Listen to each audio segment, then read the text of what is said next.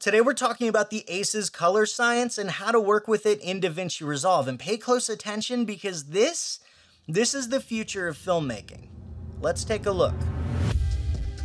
All right, we're back. Happy New Year, everybody. It's been a minute since I put out a video. I'm really excited to be sitting in front of the camera again. I missed you guys. How have you been? I actually had a couple different ideas for what I wanted this video to be, but I left it up to you guys. The overwhelming majority of you wanted a Davinci Resolve tutorial, so here we are. We're gonna be talking about the ACES color space, and if you're anything like I was a couple months ago, you're probably sitting there like, what the hell is ACES? So let's just go ahead and answer that one first. You know how at the Oscars every year, whenever somebody wins an award, they always say something along the lines of, I'd like to thank the Academy. Well, the Academy that they're talking about, if you didn't know, is the Academy of Motion Pictures. They're responsible for determining who gets those awards, but that's not all that they do. They're also responsible for setting the standards for our films, like audio levels and luminosity and stuff like that. And one of the things that they were trying to standardize is color science. Up until very recently, you were kind of stuck with the color science that your camera came with. So Canon has their color science, Sony has theirs, Red has theirs, Arri has theirs. And so if you took a shot and you filmed it with 3 different cameras from 3 different brands, you'd have 3 very different looking videos, even if they were the same exact video. Now, this kind of poses a problem for people who use multiple different cameras. So let's say I was making a video and my main camera was the Canon SL2, but then I turned around and I shot some footage on my phone. Maybe I had my hands on a GoPro and I was shooting some footage on there. Those images would look very different. The colors would look very different, which means when I put the video together, if I didn't do a good enough job color matching those clips, everything wouldn't look cohesive. It would look very amateur, actually. So the Academy was looking for a way to standardize all of this. So no matter what you were doing, everybody was working in the same color space. And they came out with the ACES color space, which is a larger color space. You're working with more colors.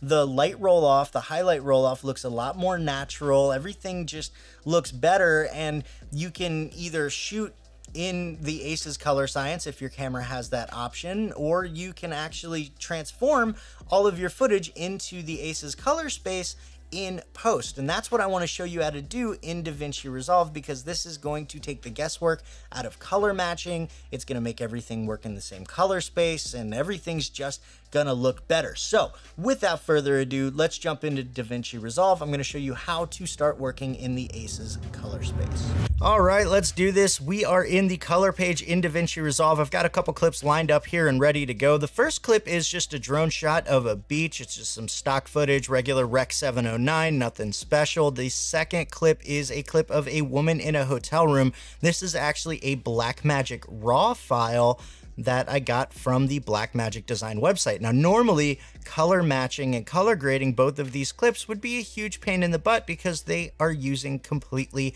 different color sciences. But when we switch over to the ACES color science, everything's gonna be in the same color space. We're not gonna have to worry about matching. Everything's gonna be good to go. So to start working in the ACES color space, what we first need to do is go into our project settings.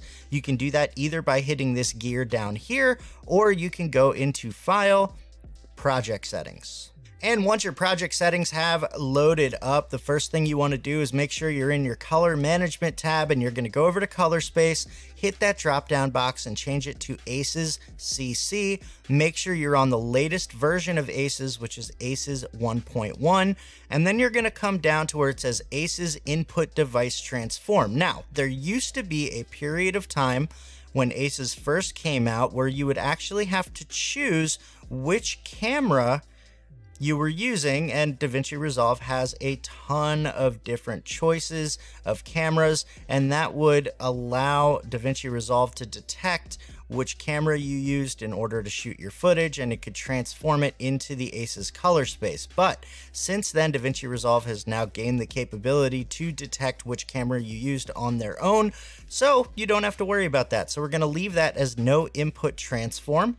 Then we're going to make sure that our ACES output device transform is set to Rec 709, and we'll leave the process node drop-down box exactly where it is.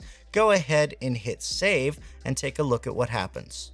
Our Blackmagic RAW file now has more contrast, more saturation. It's looking more like a Rec 709 clip, which is nice. And over here in our Rec 709 clip, you'll see the blacks are a little bit blacker. The colors have changed just a little bit. The color space is where it needs to be. Everything is already matched. We don't have to worry about any of that, which means we can get started in our grade. And what I'm going to do is just a quick little teal and orange grade here.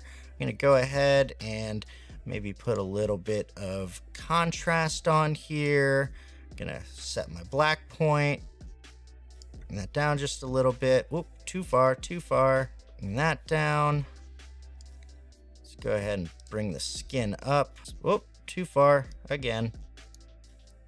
One thing you'll notice that once you have transformed over to the ACES color space is that all of your controls, while they are still working basically the exact same way, they're also a little bit more sensitive. So where you used to have to push a bunch of color in order to see something, now a little bit goes a long way. So now that we have our contrast here, let's go ahead and add another serial node and a layer node. And first thing we're going to do is isolate all of our orange, red, and yellow colors. Let's come over to qualifier, make sure that our highlight button is turned on. Let's bring this width down, move it over a little bit. Ooh, too far. That width up, been pretty good right there. Maybe bring the width down a little bit. Go ahead, just adjusting this, and we'll work on our background a little bit. Put a little bit of purple in the shadows, bring some teal into the midtones, adjust our low range. Go ahead and turn our highlights off, skin a little bit, desaturate those blacks and those whites. That's looking pretty good right there. Let's go ahead, grab a still, just to save some time. Just drag that color grade onto our beach scene. And we're done. The ACES color space, like I said, is gonna take the guesswork out of color matching your shots, but that's not the end all be all. That's not just a quick fix. You still need to color correct and all that stuff, which means you still need to know the basics of color grading. I've actually made a video that can help you get started with that. You can check that out right here. And if you wanna learn more about video editing, camera gear, and how to make better videos, make sure you subscribe to my channel and hit that bell so you don't miss anything. Thanks for watching, thanks for hanging out, and I'll see you in the next video. Go watch it now.